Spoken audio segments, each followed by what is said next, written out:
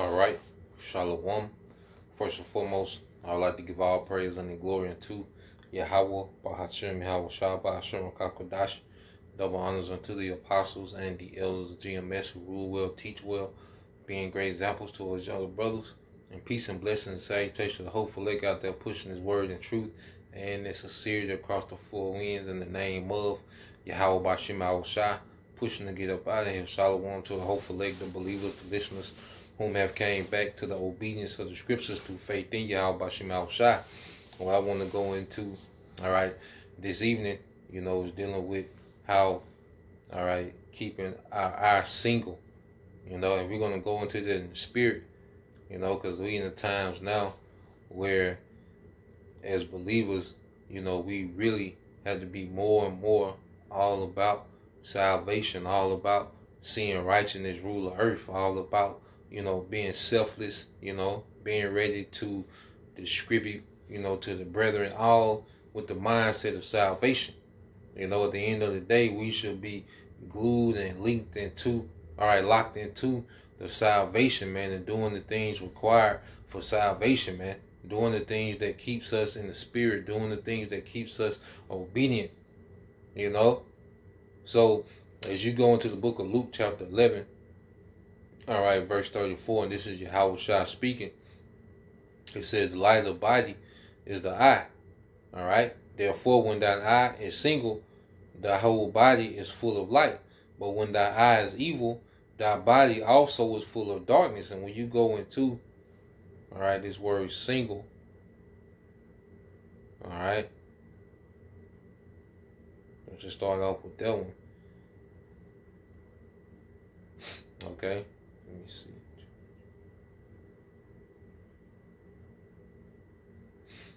So you go into that word single in Strong's Greek. G 573. Haplus. Haplus. Haplus. Okay, and it says simple. It's another thing. Like really, our life should be becoming more and more simplified. As we get closer to the end, because we in the time we're gonna have to let things go, man. Okay. And we should be in the mind, we should be, in the spirit now of keeping things as simple as possible, man.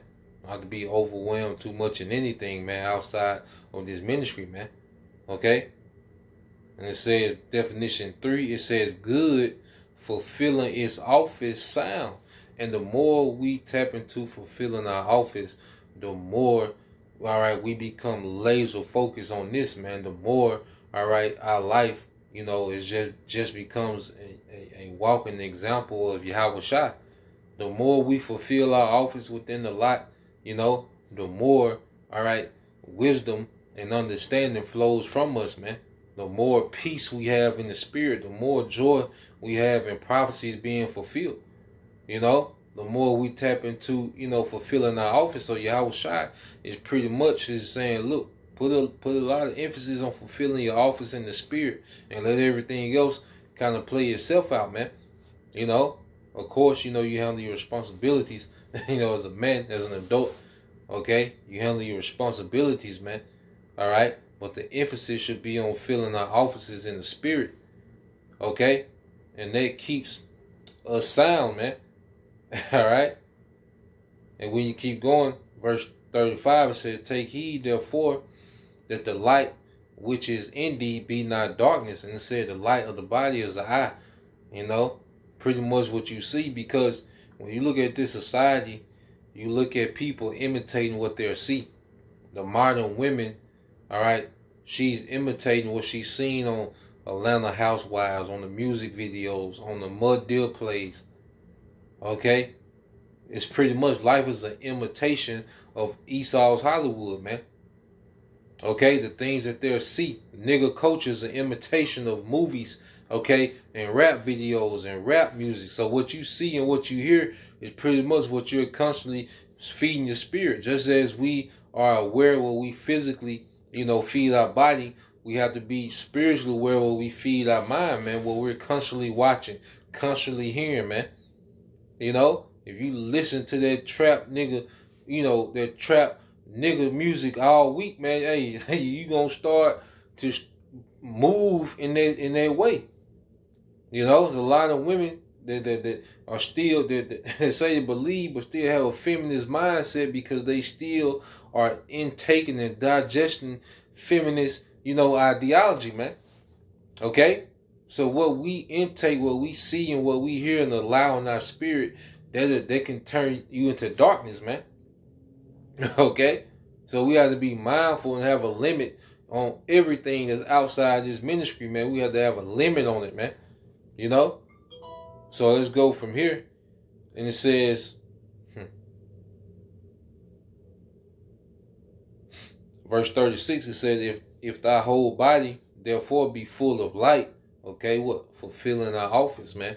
When we're more in tune with spiritual things, it fills our whole being with light, man, with their way of righteousness. Okay? And it says, having no part dark, the whole shall be full of light, as when the bright shining of a candle doth give thee light. And we want to be shining our brightest, in the time of salvation, man. Okay, in the time where the Lord is going to have mercy on his elect, we want to be shining the brightest, man. Okay, really on point in the spirit. Okay? These are the times that we in. And that's why you go here to the book of 1 Corinthians 15 and 33. It says, be not deceived. Evil communications corrupt good manners. Evil communications, all right, corrupt good manners. Okay? And that's why I said we have to be mindful of what we're around, who we're around. Okay? Because it can begin to have a negative influence on us, man. Okay? One thing about Satan plays for the long game, man. He'll try to wear you out, man. He'll try to get you to think that you good and you okay doing something, man. But it's really wearing on you, man. And over time, okay, it can cause a falling away or a slipping, man. Okay? Into what we got to shape back into it, man. I'm speaking, from experience. Okay? Satan have you thinking something is okay, but then you keep doing it, and then eventually you find yourself dry in the spirit, man. When you read 1 Corinthians 15:33, it says, don't be fooled by those who say such things, for bad company corrupts good character. Okay? Bad company corrupts good character. And remember, Apostle Paul was writing this to the church of Corinth, man, which, hey, this was a carnal atmosphere within this church, man. Okay? So Jake came from all different backgrounds and walks of life, heavy into idolatry, heavy into partying and all these different things. And Apostle Paul was, trying to tell him, like, you gotta be mindful of what you're around, because it can affect, it can corrupt your good character. Hanging around niggas all the time, they will corrupt your character, man. Hanging around rebellious, women, they will corrupt, good character, man. Because we here to edify and to build up in the spirit. This world, this society is set up to tear down righteousness, man. To be against righteousness, man. And that's why I end it here. The scriptures say this. Matter of fact, yep. Probably get two more. All right, this is the book of Sirach 27. Hold on. All right.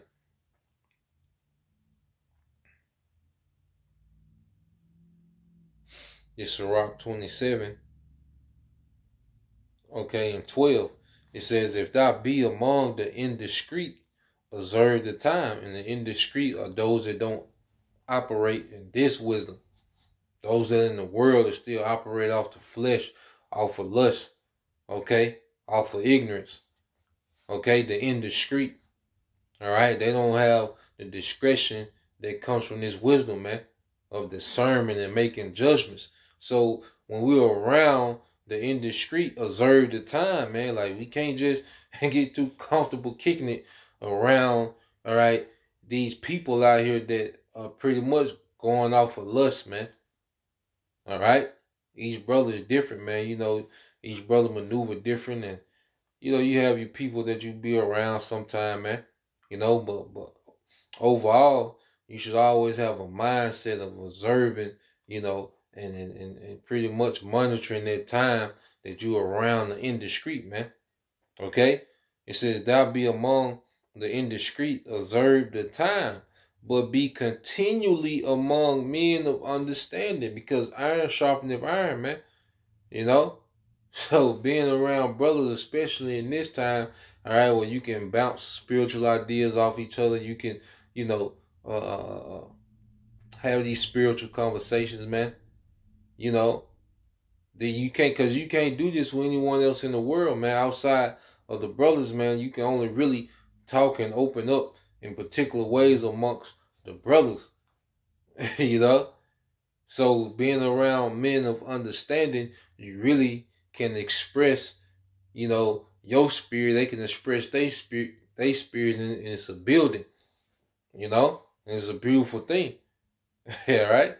Now, let's go here, because you go to Enoch, all right, which when you go into his name in the Hebrew is Hanak, all right, which goes to dedication, okay, because he was noted, all right, to be dedicated to Yahweh Bashim Al-Shai. Now, this is speaking of Enoch. This is Wisdom of Solomon 4:11. It says, I'll start at 10. It says, he pleased the Most High and was beloved of him, so that living among sinners he was translated. All right? And we want to be translated. You know, Enoch was called into a chariot. Okay? His dedication to the Most High, all right, caused him to be what? Called into a chariot, all right, from amongst a very sinful and wicked society, man. Okay? Which we're in this same situation today. It said, yes, speedily he was taken away, lest that wickedness should alter his understanding, or deceit beguile his soul. Okay, and this society is just getting worse and worse and worse to a point that, hey, the Lord just gonna have to get us out of here, man. Okay, because he said he translated Enoch before he was tempered about the things that was happening in the earth, man. Because Esau wants a society where it's just freaked out, bugged out, purged out, okay, violence. He wants, you know, people just dumb. You see people dumb as hell, okay, but he just wants a completely wicked, no standard society, man. Okay, to the point that we're not even gonna be able to dwell here, man. Unless it corrupt us. So the Lord is gonna translate his elect, man, those who have become dedicated, man, fulfilling their office in righteousness, man. Okay? And it says, he being made perfect in a short time, fulfilled a long time, for his soul pleased the Lord. Therefore hasted he to take him away from the wicked. Okay? And we want our soul to be pleasing to the Lord, but it comes from what, man? That obedience and being tapped in, man. You know, fulfilling our office, man, being occupied in our lot, man. You know, that's a pleasing thing unto Yahweh Bashim Al-Shai. All right? And we want to be delivered from this wicked society, man. You know? So we in the mindset now, hey, keeping our eyes single, man. Keeping things simple, you know? Hey, removing hindrance out the way, man, and just being more about the Father's business, man. Being more about Yahweh Shai's business in these last days. You know, so Lord will, all right, you brothers and you few sisters edified to the next time I say shalom. Kwam Yashala, Abba, DTA soon, shalom.